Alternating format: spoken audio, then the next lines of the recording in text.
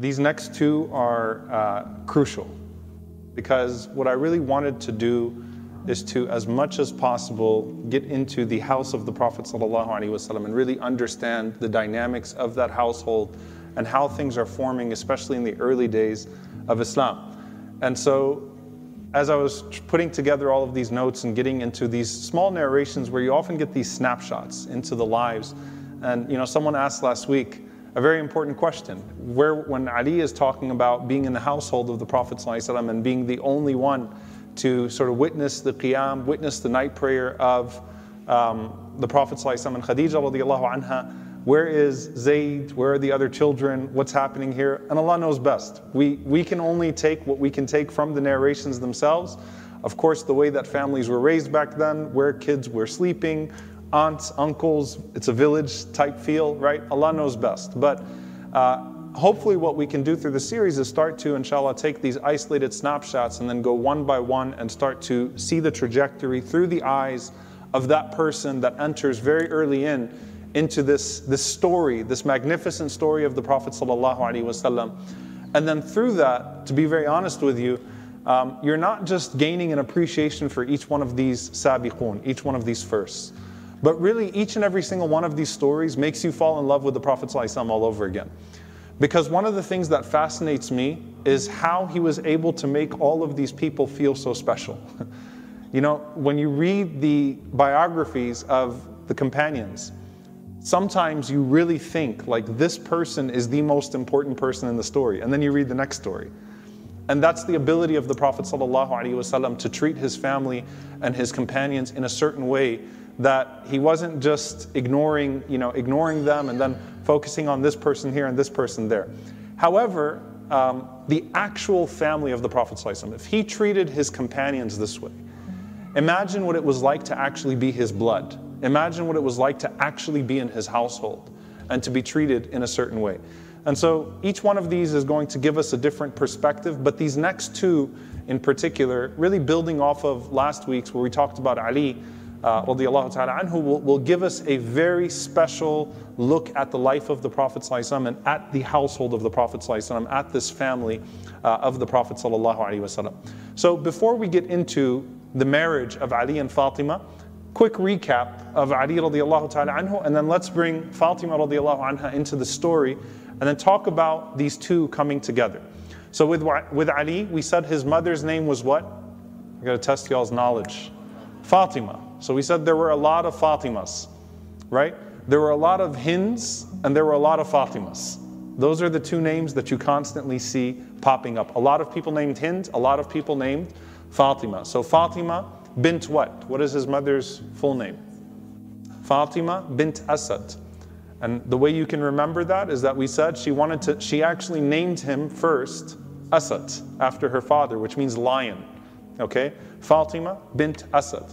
And we said that she was the first what? She was a first herself. Does anyone remember?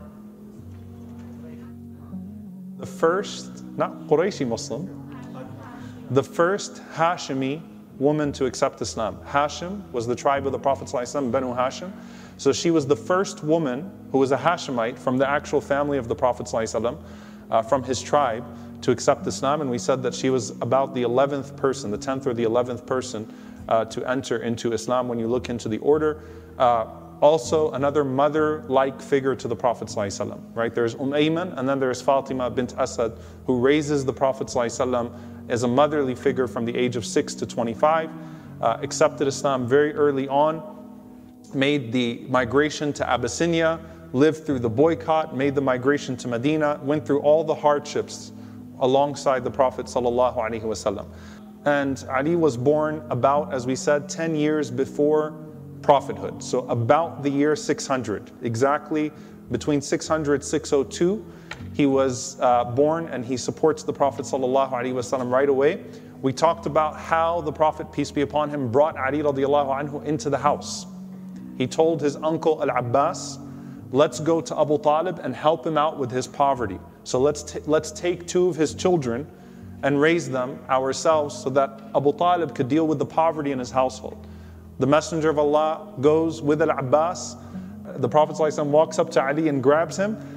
Al-Abbas walks up to Ja'far and he takes him, and both of them would raise those two until they reached their adulthood. And we also said that one of the miracles is that Khadija did not breastfeed Ali, which would have made him haram for Fatima, which would have made him like a son, effectively a son to Khadija, had she breastfed him. But for whatever reason, it's the mercy of Allah to Ali radiallahu anhu and the wisdom of Allah and how that would play out. She never actually fed Ali radiallahu ta'ala anhu, though he was of that age, and though it was natural for a child to be fed by a mother that had flowing milk in those days. So that's Ali radiallahu anhu. He comes into the house, as we said, accepts Islam right away, and that sight of the Prophet ﷺ, Khadija and Ali praying in front of the Kaaba, praying qiyam all alone, there was something there. Now, let's talk about Fatima radiallahu ta'ala anha and how she comes into. And her nickname, Al-Habibatu bint Al-Habib, the beloved one, the daughter of the beloved one, radiallahu ta'ala anha. May Allah be pleased with her and send His peace and blessings upon her father and her mother. She was born, according to most historians, she was actually born in the first year of prophethood. Okay, so according to many of the scholars like Ibn Abd al-Barr, al-Hakim, Ibn Hajar, she was born the year that the Prophet ﷺ received revelation. So think about her birth, which would mean, that when Khadija radiallahu anha was running up and down Hira to help the Prophet ﷺ going through that stress, she could have been pregnant with her sixth child, or fifth or sixth child, because there's dispute about whether Abdullah is older or younger than Fatima, or she would have been an infant. So according to some, she was born either right before prophethood, so she was literally a baby when the Prophet ﷺ received revelation, or she was born right after the Prophet ﷺ received revelation in that very first year. So that's a special child.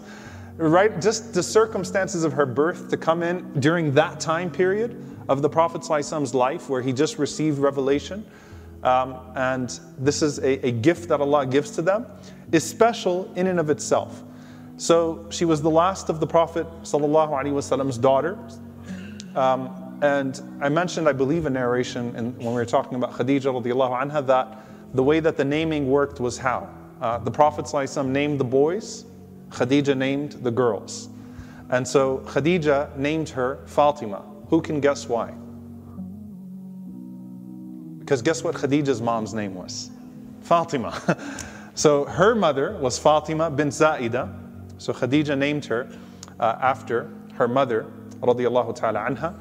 And the word Fatima has an interesting meaning to it. So we said Khadija means what? I'm going to keep on quizzing you guys on the past halaqah so you can get it in, inshallah. We said Khadija means what? Does anyone remember what the name Khadija means? See, Wanda's going through her notes. Where are you guys at? Where's everyone? Premature. Khadija means premature. So, and it's there's no one else named Khadija. All right, so the indication is that she was born very early for her to be given the name Khadija, premature. Fatima comes from the term Fatim, which is a baby that is full term and weaned. It's like the opposite. It's really interesting. Khadija is premature. Fatima is full term and weaned.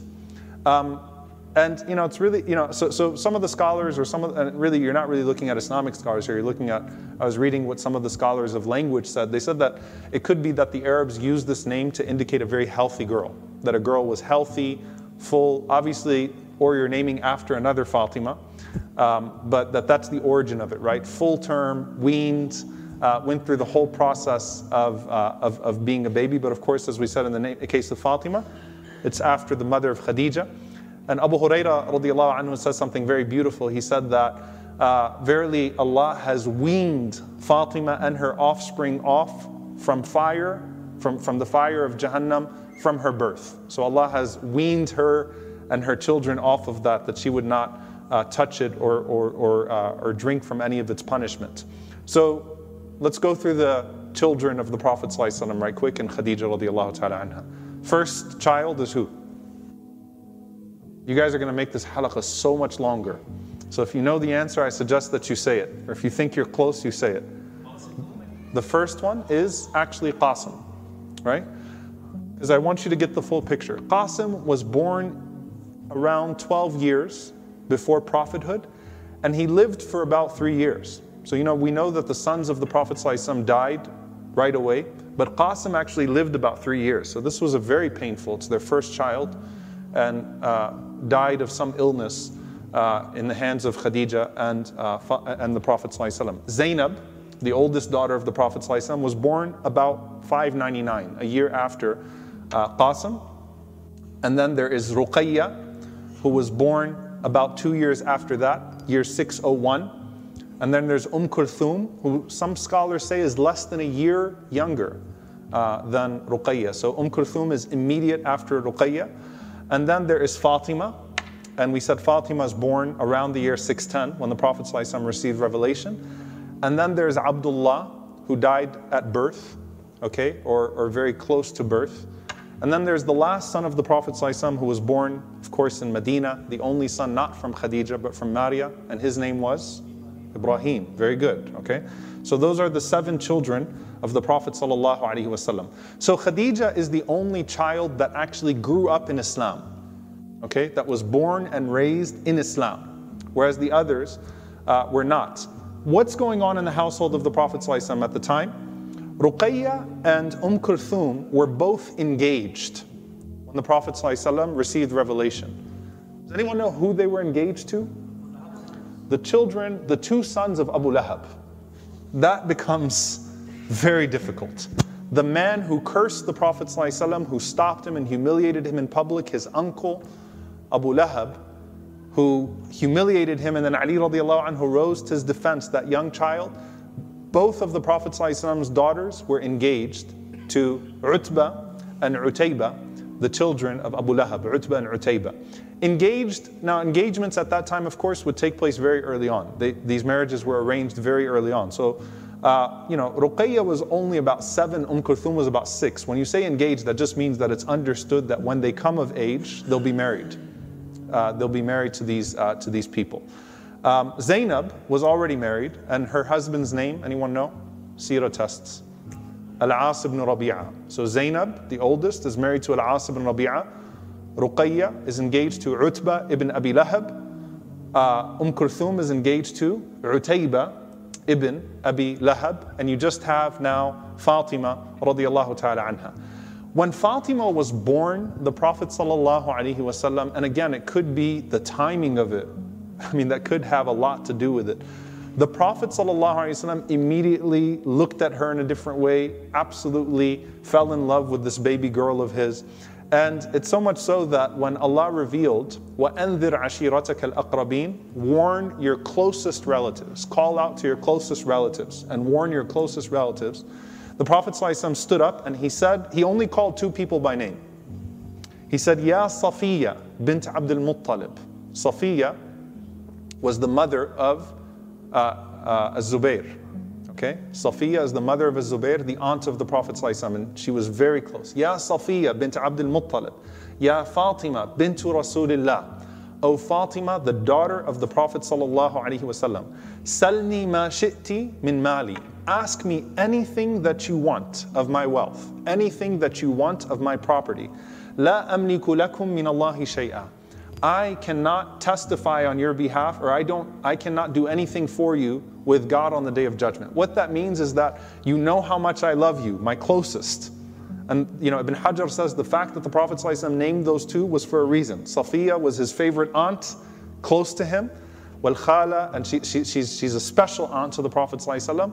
And Fatima was this unbelievably beloved child to the Prophet ﷺ. So he's saying, even you 2, and that's a message to everyone else, you have a responsibility before Allah that is an individual responsibility, and it is not something that can be bought with money. I can't protect you. You have to do your part and answer the call of Allah subhanahu wa ta'ala. And that's why when the Prophet ﷺ was even asked, if you remember the 40 hadith on social justice, and we talked about this narration, where there was a rich woman, a powerful woman that stole, and they asked Usama ibn Zayd to go talk to the Prophet ﷺ and see if he can let it go, because she's a very powerful woman and it's not right to punish someone who's so powerful.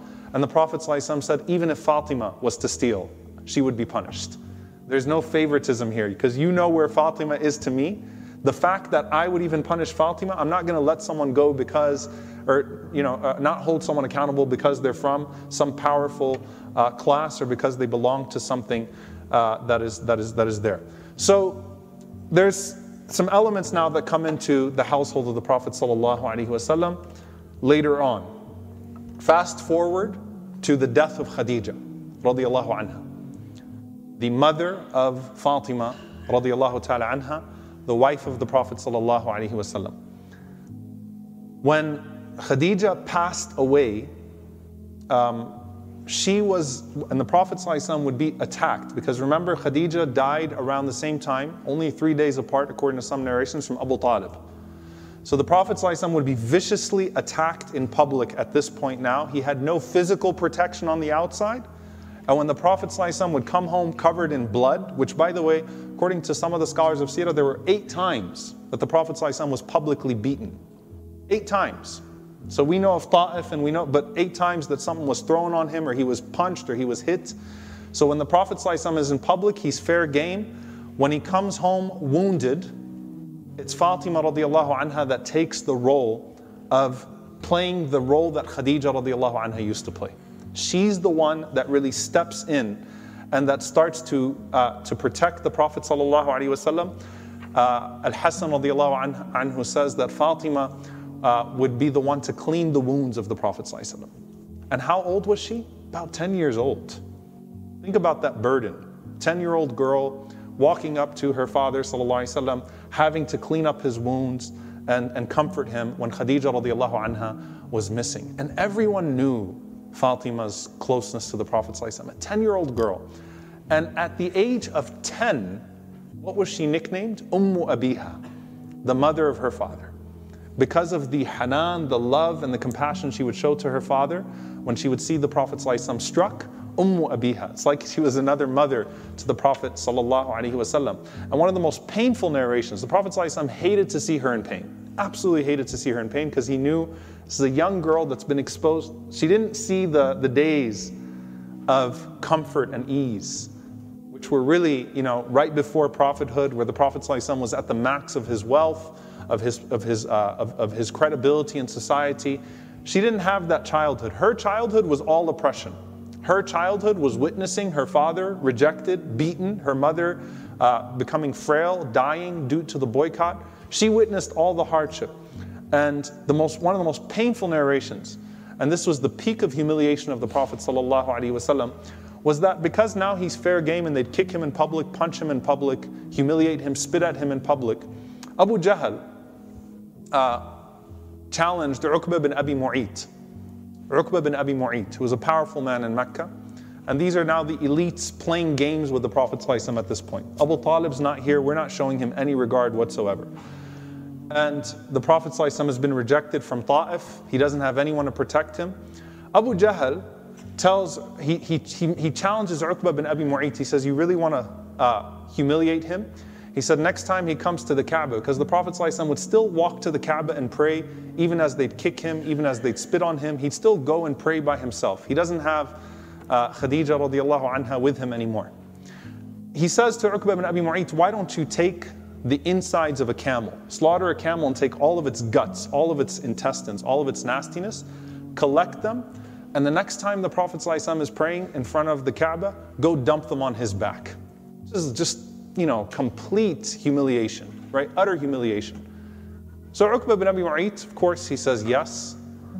And Uqba bin Abi Mu'ayt was a huge man, size of Abu Jahl and Umar, big man. And so he collected all of that filth, and they watched the Prophet ﷺ, waited for him to go into sajda, into prostration, and then he came and he dumped it all on the back of the Prophet ﷺ.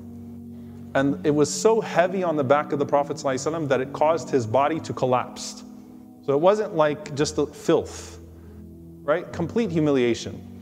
Ibn Mas'ud radiallahu anhu, he narrates this incident, because Ibn Mas'ud was someone that was almost beaten to death already next to the Kaaba. We'll talk about him at some point. He was a small man, didn't have a tribe, didn't have any protection. So he goes to the house of the Prophet ﷺ to let the household know what had happened. The only one he finds, 10-year-old girl, Fatima, radiallahu anha, and tells Fatima that your father, what's happening to her father, that your father's been crushed by these camel guts, he's being humiliated, everyone's laughing at him, mocking him. And Fatima, radiallahu anha, comes running out of her house to the haram, goes to the Prophet ﷺ, crying so heavily, and scratching the guts off of the back of the Prophet ﷺ. Think of that scene, right? This is the daughter of the woman that held him when he received revelation. And think about how painful it was for the Prophet ﷺ, right? You never want to see your children see you like that, right? This is a next level of humiliation. So, and this is a long narration, the Prophet ﷺ, this was one of the only times he actually prayed against his people. Meaning he prayed against Abu Jahl, made dua against him. It's not often that the Prophet ﷺ makes dua against an oppressor. Almost always his prayers are for them. But he actually makes dua against Abu Jahl and Uqba bin Abi Mu'ayt. In that moment, he sees the pain of Fatima radiallahu anha. He comforts her, and listen what he says. He says, La tabki, don't cry. Inna Allah nasirun abaki. God will support your father. Allah will give victory to your father. Don't cry. Allah will give victory to your father. And it didn't calm her tears. So the Prophet ﷺ, that's when he raised his hands and he prayed against Abu Jahl and Uqba bin Abi Mu'ayt and those that had humiliated the Prophet ﷺ in front of his father. Another narration after Khadija had died, where the Prophet ﷺ sees Fatima radiallahu anha again. This is a girl that's been through what no girl should have to go through, right? That deeply loves her father, witnessed that pain. And he says to her, كَيْفَ تَجِدِينَكِ يَا بُنَيَّتِي? How are you, O my daughter? And she says, إِنِّي لَوَجِعَ, I'm in pain. وَإِنَّهُ لَيَزِيدُ مَا بِي أَنَّ مَا لِي طَعَامٌ أَكُلَهُ. She said, what's increasing my pain even is we don't even have food to eat, right? The Prophet ﷺ did not even have food, right? He goes days and nights hungry. And she's saying, we don't have food, so I'm in emotional pain and I'm in physical pain. So the Prophet ﷺ responds and he says, O my daughter, أَلَا تَرْضِينِ أَنَّكِ سَيِّدَةُ نِسَاءِ الْعَالَمِينَ. He said, O my beautiful daughter, aren't you pleased that you are the master of all women? You are the leader of all women, the women of all the world. Look at the knowledge, understanding, adab of this young girl, Fatima radiallahu anha. She says, Ya abati, fa'ayna Maryam ibnata Imran? She said, oh my father, but then where is Mary, the mother of Jesus? What about Maryam? How could I be the leader of the women of the world? What about Maryam? So the Prophet ﷺ said, Tilka sayyidatu nisa'i alimiha. فعلى هذا مريم خير نساء الأمة الماضية وخديجة خير نساء الأمة الكائنة. He said that she was the leader of the women of her time. And in that sense, Maryam was the best woman of her times, and Khadija was the best woman of her times. So there's a difference between Sayyida and Khayru. The best woman of all time is Maryam, and the best woman of her time is your mother Khadija. And Fatima radiallahu anha is one of those who perfected her faith. So the Prophet ﷺ mentioned 4 women who perfected their faith, had perfect faith, and that was Maryam, Asiya, Khadija, Fatima. So Fatima and her mother, imagine 2 women that had perfect iman, right? That had perfect faith. And some of the scholars, they said, why Fatima? Why does she have perfect faith and not the other daughters of the Prophet ﷺ? They were surely beloved to the Prophet ﷺ. But why Fatima radiallahu ta'ala anha? And some of the scholars, they said, number one, this is a gift from Allah that Allah gives to people, right? This is Fatima would exert herself in worship, and you'll see her in her lifetime. She resembles the Prophet ﷺ more than any other human being. We'll talk about that. No one resembles the Prophet like Fatima. She was a copy of the Prophet ﷺ, and that translated also into her nobility, her worship.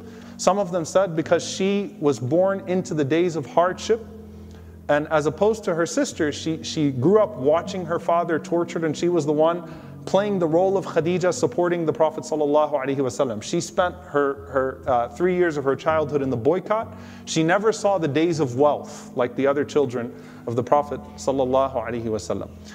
She made the hijrah with her father. So she actually migrated with the Prophet ﷺ to Medina.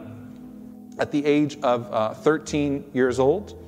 And she migrated with her sister Kulthum, the Prophet ﷺ, Sauda bint Zam'a, Aisha radiallahu ta'ala anha, and Aisha's mother Rumman, which is the wife of Abu Bakr. May Allah be pleased with them all. So they all migrated to Medina together. So Fatima is attached to the Prophet ﷺ throughout his most difficult days. She is a woman who perfects her faith. I mentioned the qualities, the names. Does anyone remember from khutbah what were her other two names? Fatima it's coming. Some of you are going, say it. It's okay. Zahra, which means the radiant face. She had a radiant face like her father. Fatima radiallahu anha, when you looked at her face, it was just full of nur, full of light, just like the face of the Prophet ﷺ.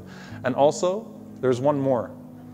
Al-Batul. Someone was listening to my khutbah, alhamdulillah. Al-Batul, all right, which means the one who's turned back to Allah, speaks to her worship, turned back to God. So speaks to her worship, speaks to her zuhud, her asceticism, and her sharaf, her nobility. So anyway, they get to Medina, and now we start to see how did the Ali and Fatima story happen. By the time they migrated, Ali was too old to live in the house of the Prophet ﷺ at that point. Okay, because he'd become old enough to where he was of age, and so he was separated from Fatima, even though he grew up with Fatima, and he was close to Fatima in age. So they grew up together. But Ali radiallahu anhu had moved on. And that's why when they got to Medina, the Prophet ﷺ paired him off with Sahl ibn Hunayf as a brother. And the home of Kulthum ibn al-Hadim, a man by the name of Kulthum ibn al-Hadim, that's where all the young single guys stayed in Quba. So when they made hijrah, all the young singles went to the house of Kulthum ibn al-Hadim radiallahu ta'ala anhu. So when the Prophet ﷺ got to Medina, at that point, again, Ali radiallahu anhu is grown. He lives outside of the house of the Prophet ﷺ. As for Fatima radiallahu anha, she still lives in the house of the Prophet ﷺ. So when they're building the house in Medina, she's there. She's right there with the Messenger sallallahu alaihi wasallam. And what was the love of the Prophet ﷺ like for Fatima? It was to a point that it used to make the others in the family of the Prophet ﷺ a little jealous. Okay, and Ali radiallahu anhu was one of them.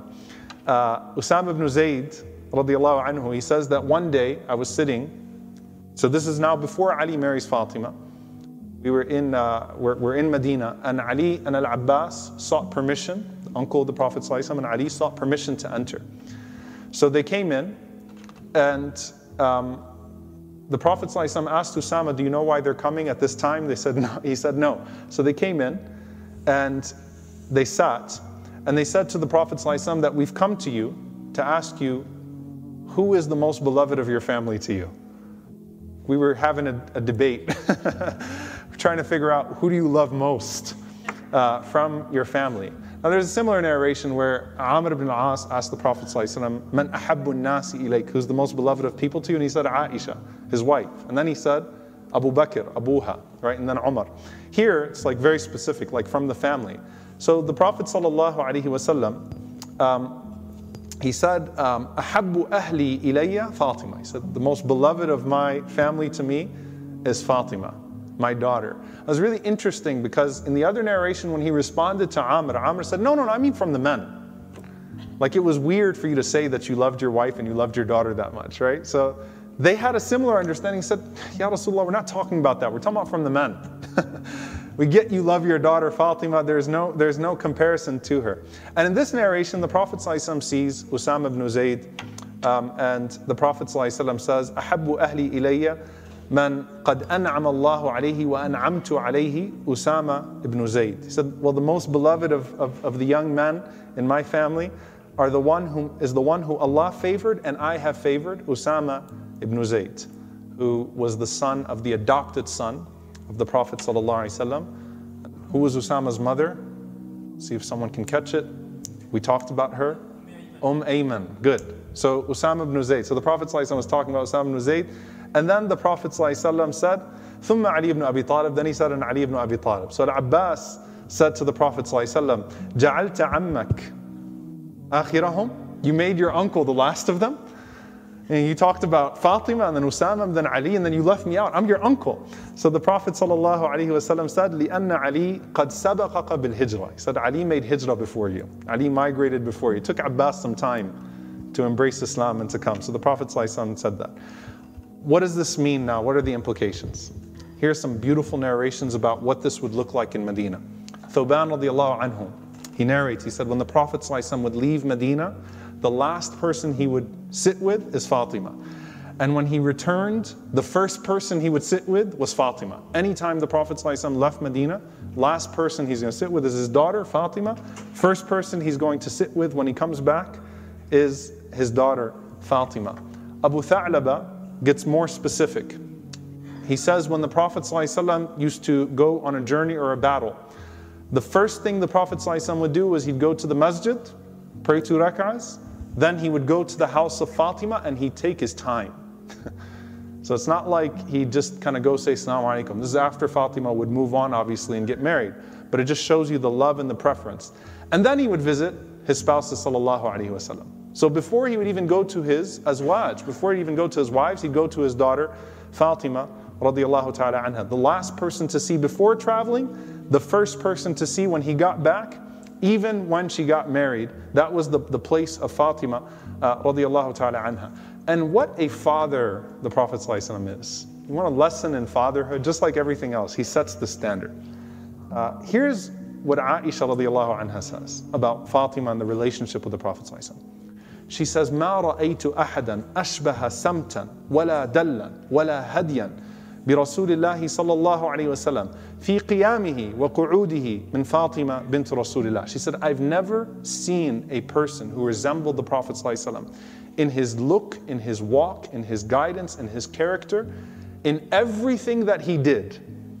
Even in his standing up and sitting down. The way the Prophet ﷺ would sit down and the way he'd stand up, Fatima looked exactly like him. She acted exactly like him. She was a copy of the Prophet ﷺ. And then Aisha says, وَكَانَتْ إِذَا دَخَلَ عَلَيْهِ قَامَ إِلَيْهَا. When she would enter into a room, no matter what the Prophet ﷺ was in the middle of, he would stand up for her. فَقَبَّلَهَا. And then he'd walk up to her and he'd kiss her on the forehead. And then he would hold her hand, فَأَجْلَسَهَا فِي مَجْلِسِهِ. And the Prophet ﷺ would sit her down where he was sitting. Look at this honor. And she says about Fatima radiallahu anha, she says, وَكَانَتْ إِذَا دَخَلَ عَلَيْهَا. And when the Prophet ﷺ would enter upon any gathering or any setting that she was in, she would rush. قَامَتْ مِن مَجْلِسِهَا. She would stand up, she'd rush to the Prophet ﷺ. قَبَّلَتْهُ. She'd kiss him on the forehead. She'd hold the Prophet ﷺ's hand. أجلسته في مجلسها. She'd sit him down in the chair or where she was sitting. And she adds one thing, وَكَانَتْ تُقَبِّلُ يَدَيْهِ. She would kiss both of his hands. Right? That's just a special relationship that everyone sees. You don't interfere with that relationship. You admire it, you love it. And this was a society where people used to bury their daughters alive. You think about that, right? Where Allah talks about the way they treated their daughters, that when they would get the news that they had a daughter or a girl, you would see their faces darkened. And this is in that society that the Prophet ﷺ is honoring his daughter that way. What a father, right? And I can't think of any father that does that for his daughter to that extent, right? And that's a lesson for all of us, especially. SubhanAllah, you know, part of that was certainly the loyalty of the Prophet ﷺ. The same way with Khadija, that he has to honor her because Khadija did things for him that no one else did. Fatima did things for the Prophet ﷺ that no one else did. And the Prophet ﷺ honored that to a great extent. So anyway, Ali and Fatima grew up together. Now, let's get to the marriage. When does the marriage take place? The Battle of Badr just took place. They're in Medina. There was a great incident of sadness, of tragedy that happened on the day of Badr. Does anyone know what it was? Anybody? They called it the day of great joy and the day of great sadness, because it was the victory of the Battle of Badr, but there was a day of great sadness too. The death of Ruqayya, the daughter of the Prophet ﷺ. Ruqayya got sick before Badr. And that's why Uthman ibn Affan did not go to the Battle of Badr. He stayed back and he took care of Ruqayya. He took permission from the Prophet ﷺ to take care of Ruqayya. And Ruqayya died on the same day that Badr was won.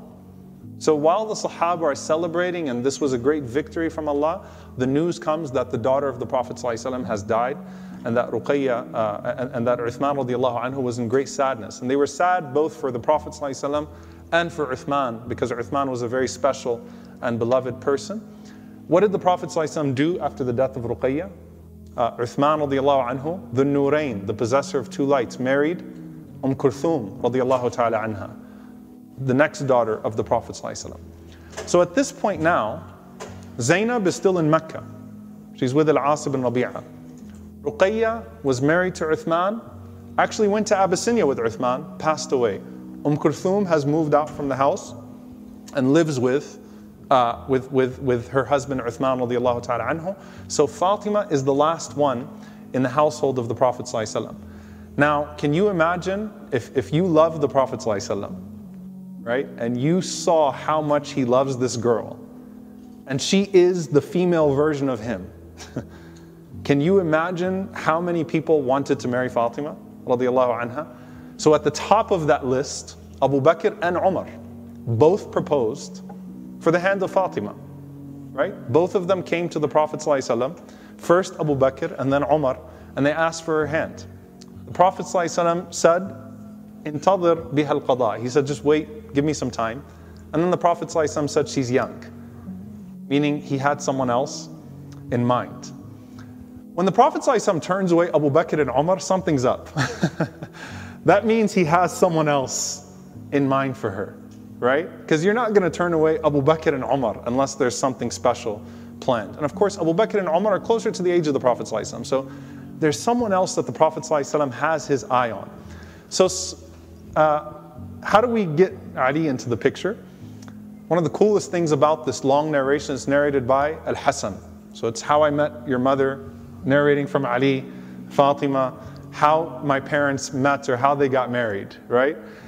So Ali radiallahu anhu says that I thought about it, but I was like, he turned away Abu Bakr and Umar? No way I have a chance, right? So whoever he's got his eye on, it's not me, right? Ali radiallahu anhu thought there is no way the Prophet ﷺ was thinking about me.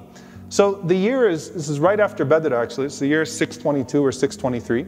Ali radiallahu anhu, they're still young. Ali is about 23, Fatima is about 16 years old. They're still pretty young. Now marriage age was much younger than 16. People would get married 10, 11, 12, 13 at that time, right?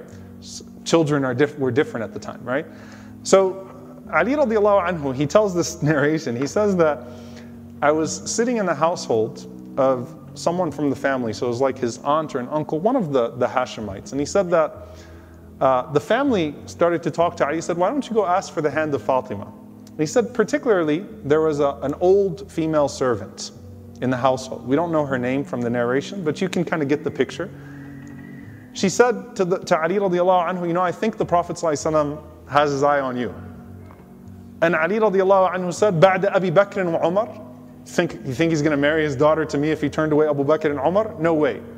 So he said, she kept on pushing me until finally I said to her, وَهَلْ عِنْدِي شَيْءًا أَتَزَوَّجُ بِهِ? You think I have anything to get married with? I don't own anything. I'm poor. Remember we talked about the poverty of Ali.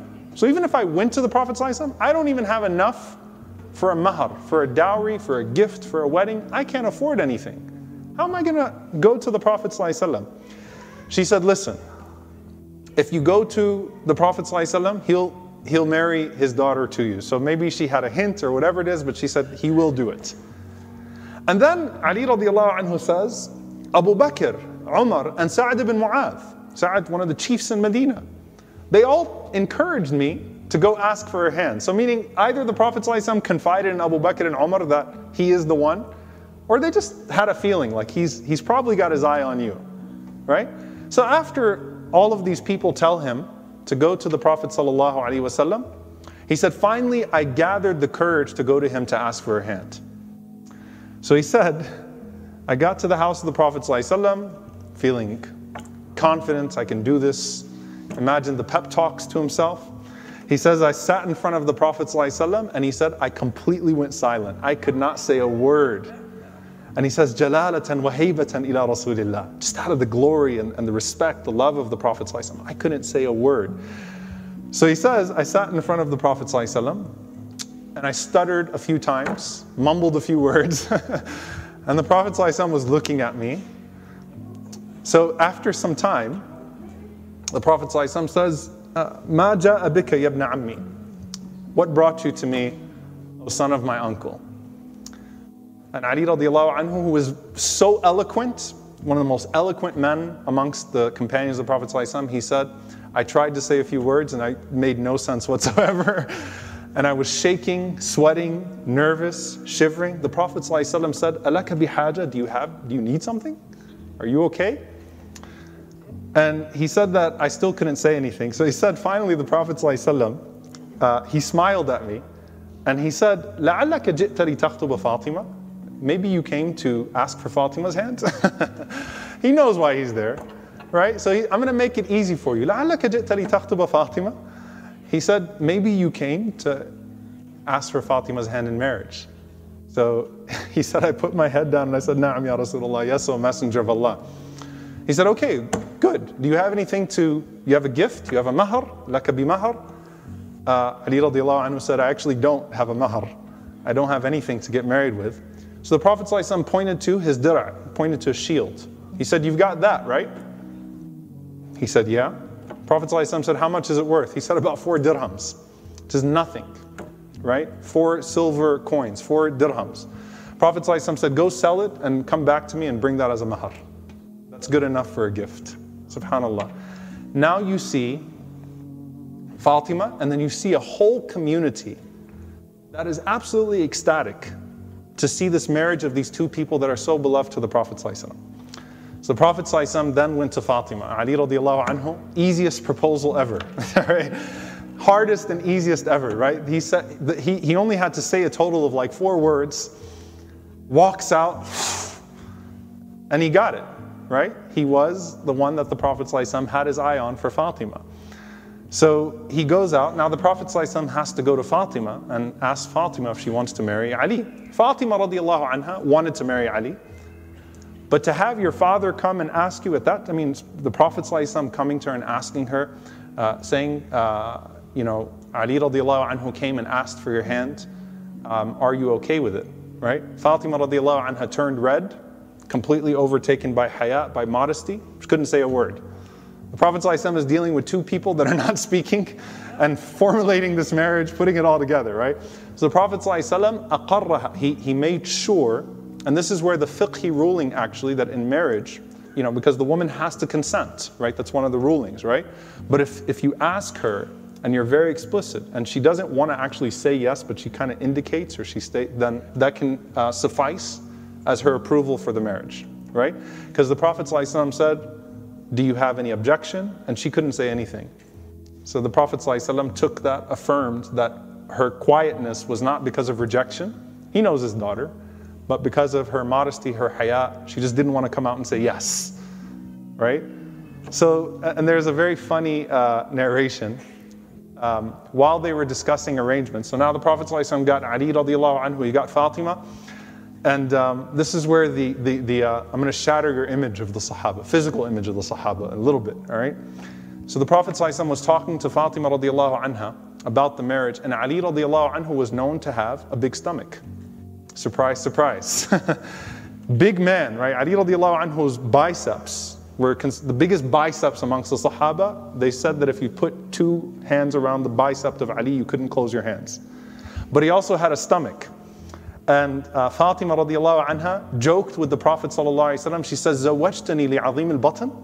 You married me to the man with the big stomach, right? So the Prophet sallallahu alaihi wasallam laughed and he said, "Innahu la awwalu ashabi salaman wa aktharuhum ilman wa a'zamuhum hilman." Beautiful description. Prophet sallallahu alaihi wasallam said he was the first of my companions to embrace Islam, the most of them in knowledge, aktharuhum ilman wa a'zamuhum hilman, and he has great patience. Hilm is forbearance, the way you treat people, right? Patience with people. So Prophet ﷺ once took it as, even though it was a joke, he took it as an opportunity to praise him. and to speak about his character. So anyway, Ali radiallahu anhu says, I went to the marketplace and I'm selling my dir'a. The only thing I own is my shield, and I'm selling my dir'a. He says, so Uthman radiallahu anhu saw me in the marketplace for sale on my shield that I'm selling my dir'a. Uthman is about to be his brother-in-law, right? Uthman is married to Ruqayya and then Kulthum. So he says, Uthman radiallahu anhu came to me and said, how much are you selling it for? He said, how much would you pay for it? Now he told the Prophet ﷺ it was only worth 4 dirhams. Uthman radiallahu anhu said, I'll give you 400 for it. He's trying to make things a little easier for him, right? So Ali radiallahu anhu said, sure, this is great, right? Uthman's trying to be charitable, but hey, you like it, you value it. Uthman is a rich man radiallahu anhu. He's the opposite of Ali in terms of his financial circumstances. I'll give you 400 for it. So he gave him 400, and Ali radiallahu anhu said, so I gave him the dir'a. And then after he gave me the 400 dirhams, he handed the shield to me and he said, this is my wedding gift to you. So he got his 400 dirhams from the marketplace and he kept his shield. So he said, I went back to the Prophet ﷺ and I told him what happened. So he said, the Prophet ﷺ da'a li Uthman. It's one of the many occasions where the Prophet ﷺ made dua for Uthman. And he said, Rahim Allahu Aba Amru. May Allah be pleased with Aba Amru, referring to him. And he said, he's the most generous of son-in-laws.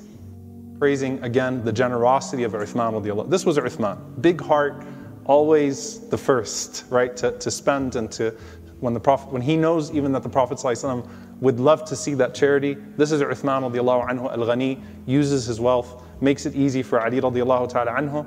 And then comes the wedding preparation. Ali radiallahu anhu said, I sold some other things, just whatever I could find, completely emptied out my house. He said I had 480 dirhams. Okay? And so the Prophet ﷺ said, so what's the mahar going to be? He said 480 dirhams. I want you to take a moment and think about this. The mahar of the Queen of Jannah, the leader of the women in paradise, is 480 dirhams.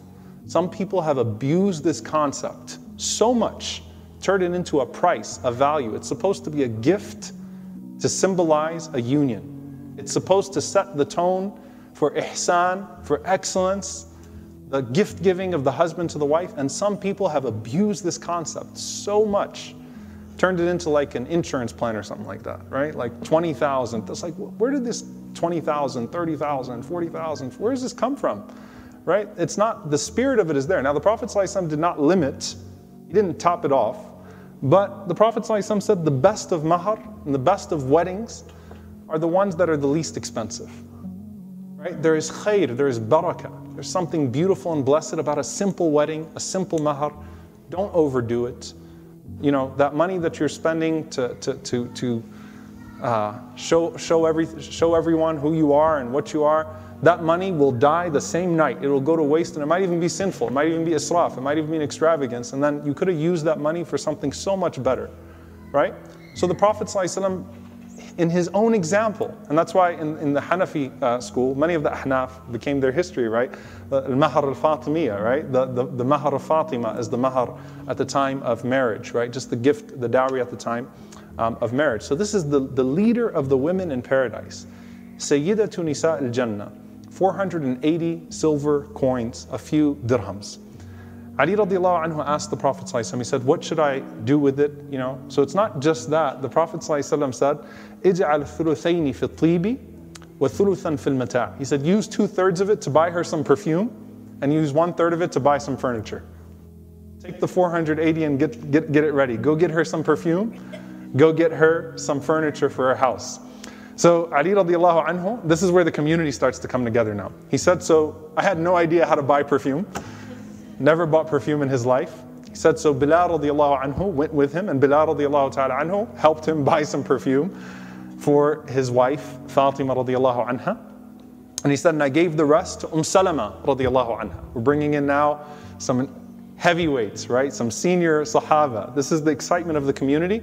And I asked Salama to use whatever was left to buy what was necessary for the bride for her preparation. The Prophet ﷺ then gave some money to Abu Bakr, and he said to Abu Bakr to buy some clothes for Ali and Fatima. And then he sent Ammar ibn Yasir radiallahu ta'ala anhu, and he said, make the preparations for the wedding. So when they went out to the marketplace, now you got Abu Bakr and Ammar ibn Yasir going out shopping for their wedding. Ammar radiallahu ta'ala anhu said, I would show everything to Abu Bakr for approval. He would approve it. We'd buy it. We came back to the Prophet ﷺ, brought the stuff. The Prophet ﷺ made dua for barakah, for blessing in the few items that we bought. Masruq radiallahu anhu says, then Aisha and Salama were given the responsibility to prepare the home of Ali and Fatima. So look at how simple these people are. Aisha and Salama took some mud from the valley, they prepared it, they cleaned it, and they turned it into, they said, we made it into cushions with our hands. Put a simple cloth over it, and we made it into cushions from our hands. They took some dates and some water. They placed a wood in the, I hope that one day we can actually create these simulations to show people this. I know there have been some attempts, but it'd just be beautiful to see it. They put a wood in the corner where they could hang their clothes, and they also had some hooks on the wood so that you could hang some of your water vessels. And then the story of this marriage becomes Kitabul Nikah, Babul Walima, in the Sunan of Ibn Majah. Babul Walima actually starts off with this. The Prophet ﷺ himself made the bed. How do you make a bed?